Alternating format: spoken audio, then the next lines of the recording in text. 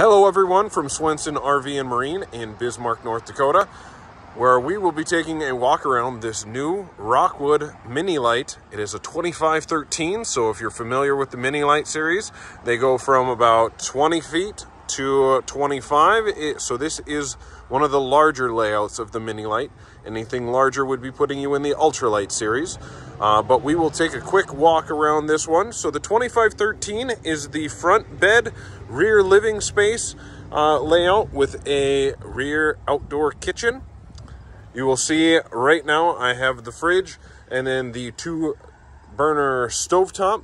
There's also a griddle that comes with that would attach on there, swing around. Your LP Connect is right underneath that light there, and the propane connect for your griddle is underneath there. You also still get a outdoor plumbed sink in here as well with some more storage. Rockwood does use Azdel siding in all of their campers, all the way from their Geo Pro lineup up to their Signature. So what that is Azdel is, the easy way to describe it is kind of a recycled pop bottle cap material. So nothing moisture absorbent like the old plywood backed laminate fiberglass in the past. It is also a foam insulation with aluminum framing. So very structurally sound, will be a great quality and last you a long time.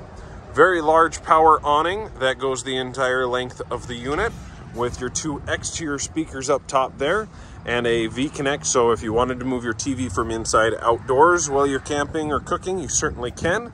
Underneath there, of course, is the plug-in for the power and your antenna or cable hookup for that TV outside.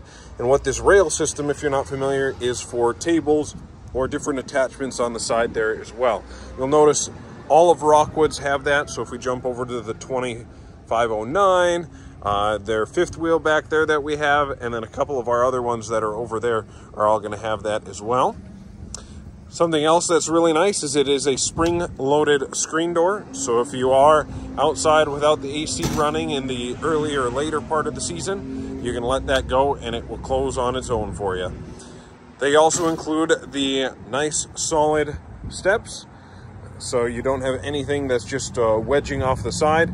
Nothing that's going to cause the trailer to flex as you're walking in and out. Definitely nice for stability. And then it does have the nice large handle on the side there. Pass-through storage on this one under the bed compartment. Now enough with the outside, let's jump inside. So all of your controls are going to be right inside the door with your radio and DVD player, as well as all your lights, black water, fresh water, all of that readings there. Underneath here is going to be your solar panel readout. So all of the Rockwoods 2022 and newer are going to come standard with a 180 watt solar panel up top with a 1000 watt inverter in it. So nice if you had to bump up that power to, say, charge a laptop or something larger, or if you like to video game while you're camping, give that extra boost there for power, as well as storage drawers right as you walk in the cabinet. Great place to throw keys, things like that, so they're not lost. Your pop-up power outlet with the 2 USBs. If you need more counter space, drop that down, make it flush with the counter, as well as your sink cover there. Behind me here is a nice pantry, and then below that is going to be a fireplace. Nice as a secondary form of heat as well. This unit does have 2 slide outs. The one in the bedroom area is for the wardrobe on the side, so if the weather does get kind of nasty and you don't want those slides out, the only thing that will happen is you'll have to enter from the other side, and it won't be a full walk around bed, but really nice to have that extra storage space for clothes or different items while you're out camping. Does also have the V, at least I call it the V, kind of hanging rod system. So that way as you're towing it down the road, your clothes aren't swinging and sliding all over the place, dropping off of hangers. They stay nice and solid where they're at.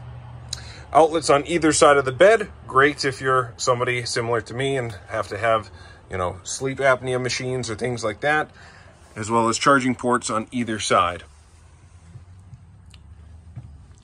You do have another spot for another TV to be mounted here.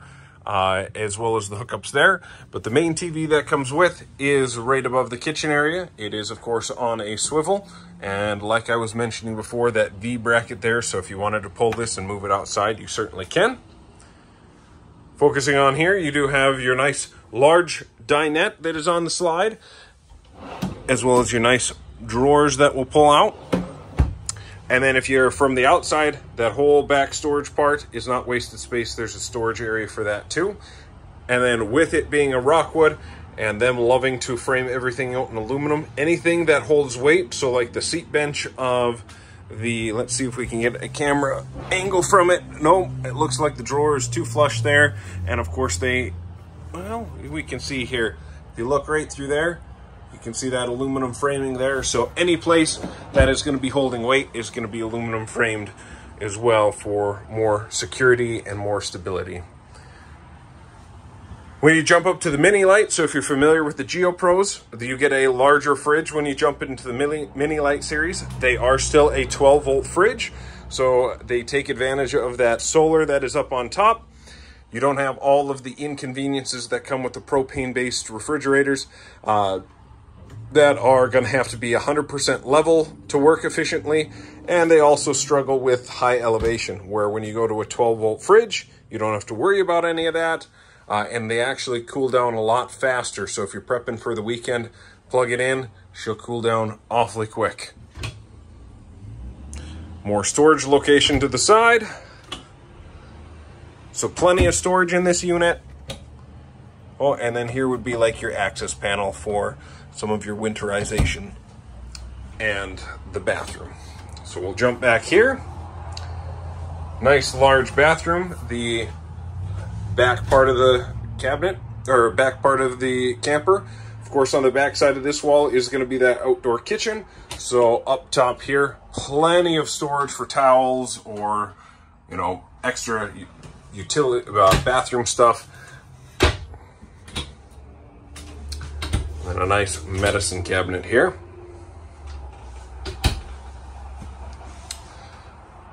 Nice tall shower.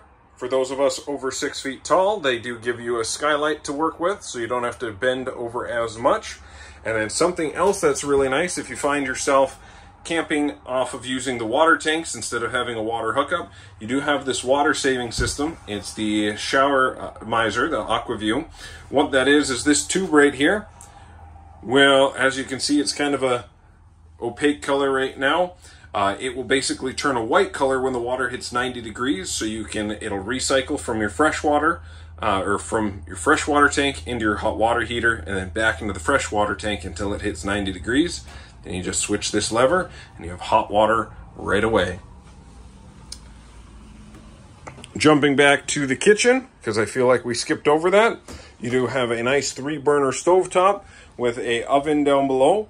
Additional drawer storage on this side, so great for, of course, you can see utensils, different places to stash plates, cups, things like that. So plenty of storage in this unit with a microwave up top and yet more storage. So since we're pointing on the microwave and the AC, and I know I've mentioned the solar several times, pretty much the only thing that the solar system will not run on this unit is going to be your AC and your microwave. For that, you are going to want some form of shore power or an external generator to bring along with too. But otherwise, if you didn't have those hookups and you are boondocking this unit, you can run all weekend long just off of the propane and the solar and have cold food in the refrigerator, be able to run your oven and stove off the propane. Pretty much you just won't be able to use the microwave to hook up meals quick, and you wouldn't have the AC, so if it gets really hot, that is something to consider there as well. All LED lights throughout, as well as ducted AC in the main area, as well as if you see in the bedroom, you have the ducts and your main vent fan, and then speakers integrated in as well. So if you have questions about this or any of our other GeoPro, Rockwood, Mini Lite, Ultralight series, give us a call. We're more than happy to help in either our Bismarck or our Minot location.